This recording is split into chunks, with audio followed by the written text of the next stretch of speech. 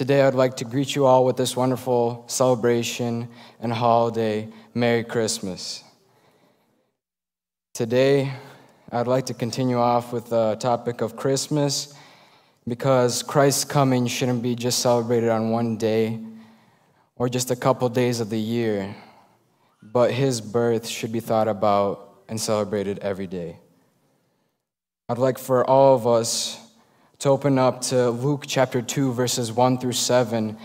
And these verses have some very interesting and odd reasons why his birth was so significant. Why is it that we celebrate it? But it's the most amazing birth that has ever happened in all of history and has so much meaning behind it. Luke chapter 2, verses 1 through 7. In those days, a decree went out from Caesar Augustus that all the world should be registered. This was the first registration when Quirinius was governor of Syria, and all went to be registered, each to his own town. And Joseph also went up from Galilee, from the town of Nazareth to Judea, to the city of David, which is called Bethlehem, because he was of the house and lineage of David, to be registered with Mary, his betrothed, who was with child. And while they were there, the time came for her to give birth, and she gave birth to her firstborn son, and wrapped him in swaddling clothes, and laid him in a manger, because there was no place for them in the inn.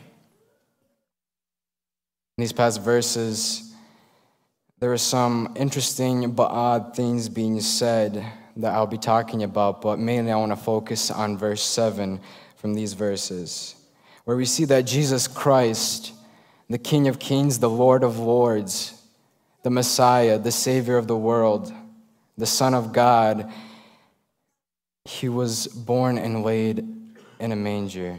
He was born into this world and put into a manger. Why is that so significant? A manger is not a suitable thing for a baby. It's a narrow and long container which animals would eat out of. That is not something fit for a person of high status, not for a king, not for God, not even for an average person, and not even for poor people. Jesus, the King of Kings, had been put into the lowest position. Here we see that Jesus came humbly into this world. I just think that if I were a king and I had a bunch of power, I had a bunch of glory behind my name, and I was to enter into a place somewhere, I wouldn't want to come in a way that would go through dirt. I would want to roll out a red carpet. I would want people to be singing songs about me, and I would want everybody to know that I'm coming into town. But Jesus Christ, the Son of God, chose not to come this way. Jesus could have come in a way that showed his power, showed his might, showed his glory. He could have had a golden staircase come down from heaven while angels were singing for everybody in the world to see, but he didn't choose to do that. He came in more of a humble way. Jesus' birth definitely was the most amazing birth in all of history, not because he showed anything as in visible for everybody, not for the whole world to see, but this event had so much meaning behind it. And it was amazing because of the humility that was put into this event. Jesus had humbled himself when he came into this world, but there was more meaning behind that. At the moment, there were so many prophecies being fulfilled in this exact moment of his birth, and after his birth, in his life, and his death, and his resurrection. But at the moment of his birth, he would be born of a virgin maiden. That was a prophecy. He would be from the line of David. He would be called Emmanuel, which means God with us. Also, he would be born in the town of Bethlehem. And there's a prophecy from Micah chapter 5, verse 2, where it says, "But you, O Bethlehem Ephrathah, who are too little to be among the clans of Judah, from you shall come forth from me one who is to be ruler in Israel, whose coming forth is from old, from ancient days. That was a very significant prophecy because it wasn't by no mistake that at the time of Jesus' birth, when it was time for him to give birth, that Mary and Joseph would be in Bethlehem. God's control, God's timing, God's planning, he prepared everything to complete and fulfill the prophecy, to complete and fulfill God's plan. Everything was under his control. God knew everything. God prepared everything. The time gap between the Old and the New Testament, where people so call it the silence from God, God wasn't silent. He was working in the world in so many different ways, but it just wasn't recorded in the Bible. There are other books like the books of Maccabees, which are not included. They're historical events. There's many historical events that are happening between this time that was true, that was evident. God was working. But another way, God was not staying silent. He was moving. He was working in the world. He was preparing the way for the Messiah to come. Alexander the Great had conquered most of the known world in 323 BC.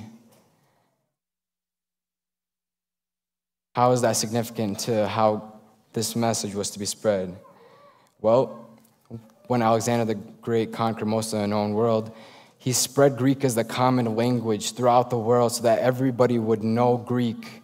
And this way, when people go to different towns, when they're trading, when they go to markets, they speak Greek because the common language everywhere you go. And this way, by everybody knowing a single language, the message of the gospel could be spread.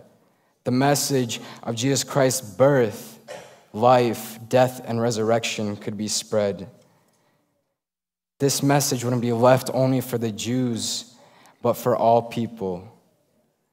Jews, Greeks, Gentiles, all people of the world. As the angel said, he brought great news of joy for all people.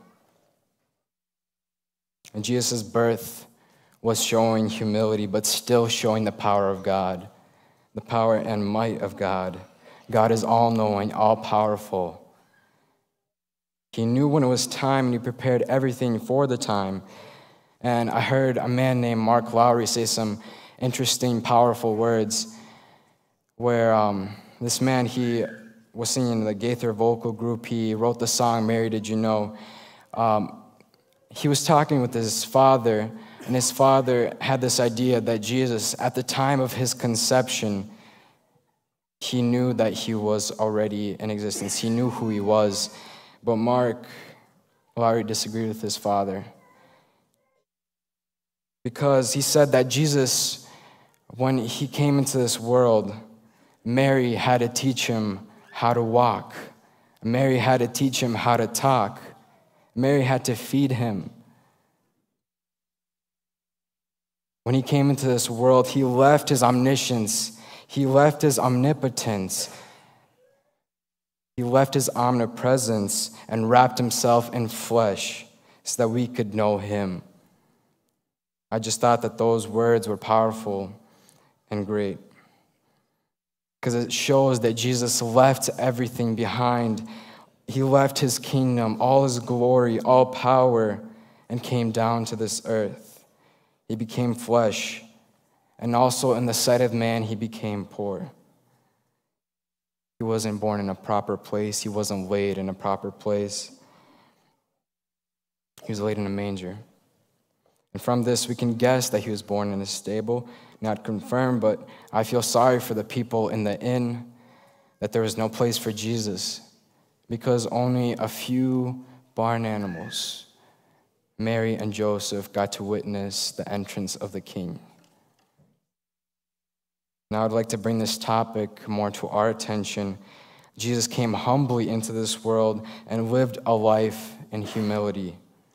Why is it that Jesus deserves praise and glory?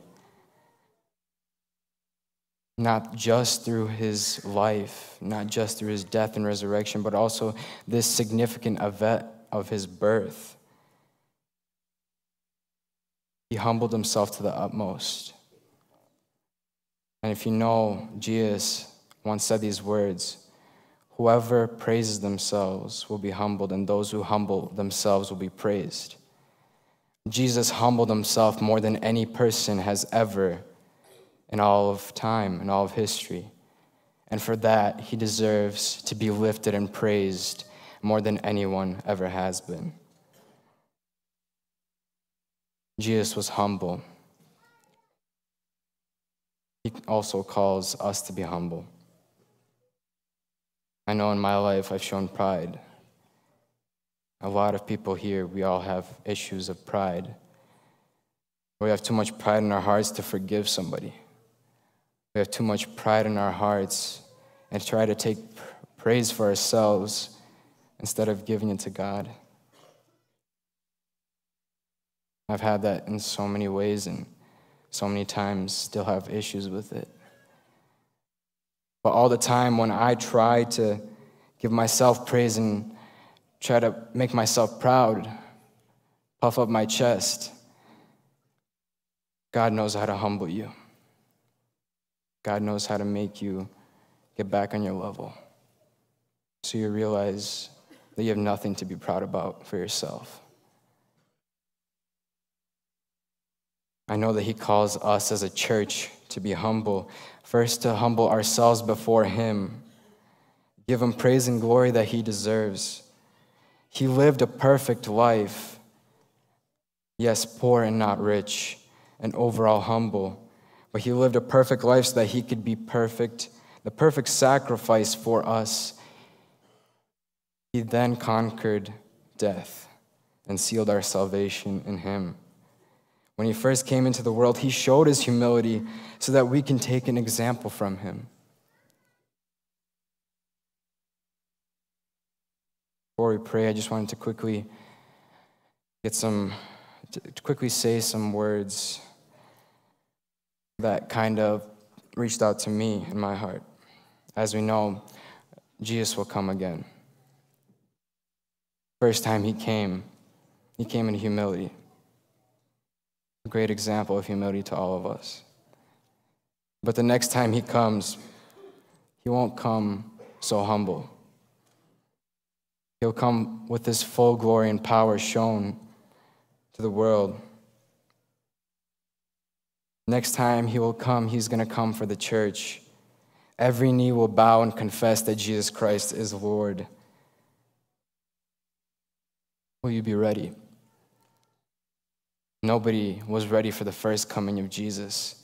Yes, there were some that believed, were waiting, but nobody expected it. I don't think we're going to expect this second coming. I think it will be a shock to all of us. And even the Bible, it says nobody knows the time and the hour. Are you ready to humble yourself before Jesus Christ? Make him your Savior. Jesus Christ humbled himself and came down to earth so that you can know him. Are you ready to humble yourself so that he can know you? Think about the reason for this season, this holiday, for this celebration, how important Christ's birth is in each of our lives. Coming into the new year, is your heart ready? Anything can happen this next year. His first coming was amazing and humble. Church, prepare yourself for his second coming. And with this, I'd like us to stand up or kneel and pray before God. Just think about why we come to here, why we came on this holiday, what is the reason? Are you ready for his second coming? Amen.